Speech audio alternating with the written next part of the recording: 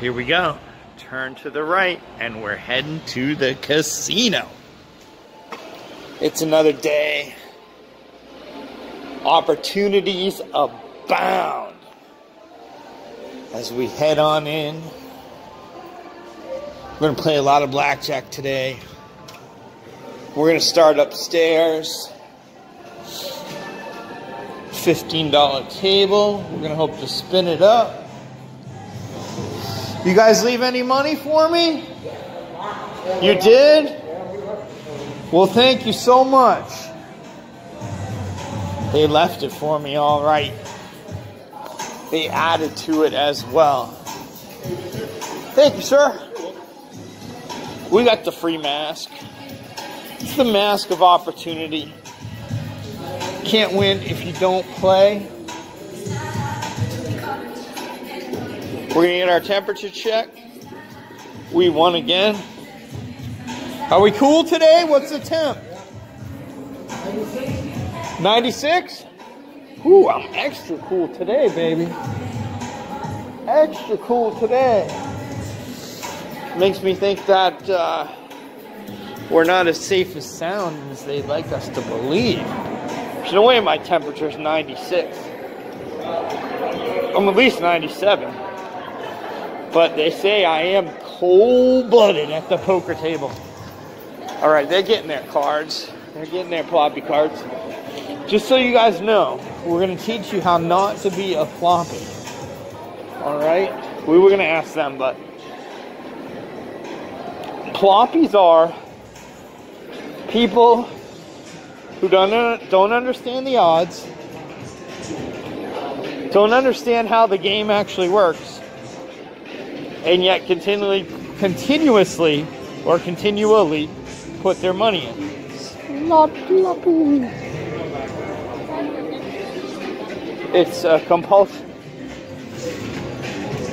So we're gonna do our best to avoid being a slot ploppy, or any kind of ploppy for that matter. You don't want to be a ploppy because you can have the same fun. If everyone played blackjack properly, they'd only make like 25 cents an hour off each person. So at a $10 or $15, but no one does. They're all fucking ploppies. It's crazy what I see here. Even the people who think they know. All right, we got openings. We're on it. All right, we're up 230. We've encountered the very rare super ploppy at this table. And we're going to zoom in on them. These two are super ploppies. This guy thinks he knows everything, but he doesn't. He's yelling at people for hitting 12s against 2s. It's the most annoying type of ploppy. There's no worse ploppy than that ploppy right there. He's got the hoodie. Look at him, reaching in for more money. That's the kind of ploppy you never want to be. It's like the 12th time he's reached into his pocket. That is the ultimate ploppy. Slot ploppy. Whoa. All right, so we're up 500. And I think we're done playing blackjack. Everything's 25 now. We had to sit out quite a bit. I even played a couple hands just for cover because I was really nailing it. I was sitting out, and then when I was playing, I was winning a lot. I was betting a shitload. So just for cover, I played another hand or two. And yeah, it was pretty fun. People were like, dude, what should I do? What should I do? Everyone was asking me because,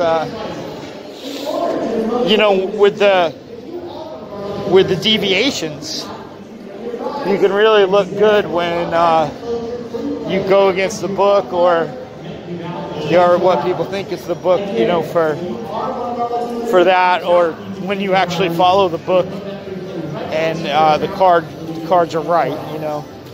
When it's a bit negative, you want to hit shit you wouldn't normally hit, and you want to double a little less frequently.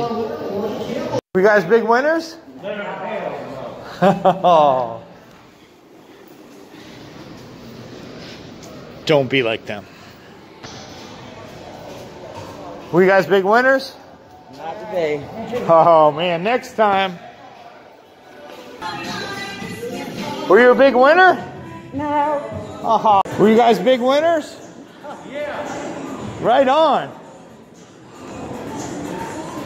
Were you guys big winners? Yeah. Awesome.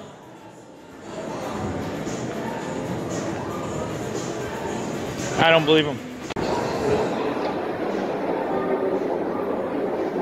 Were you a big winner, sir? No. Were you a big winner? No. Oh no.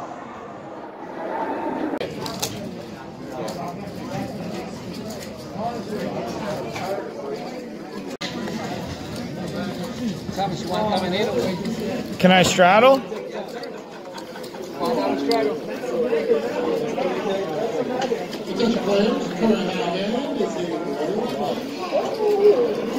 Royal flush.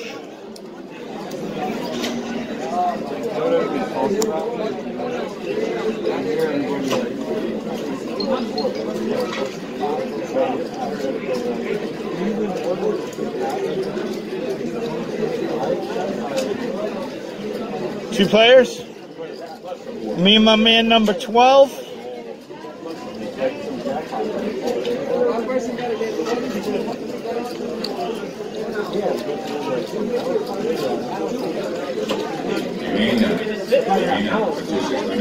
The big bet takes it down.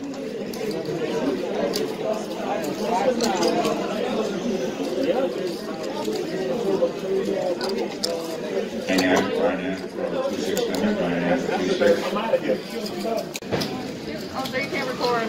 Huh? You can't record. Oh, okay.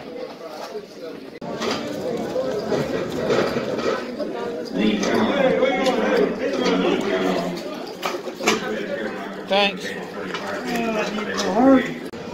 So we couldn't record it, but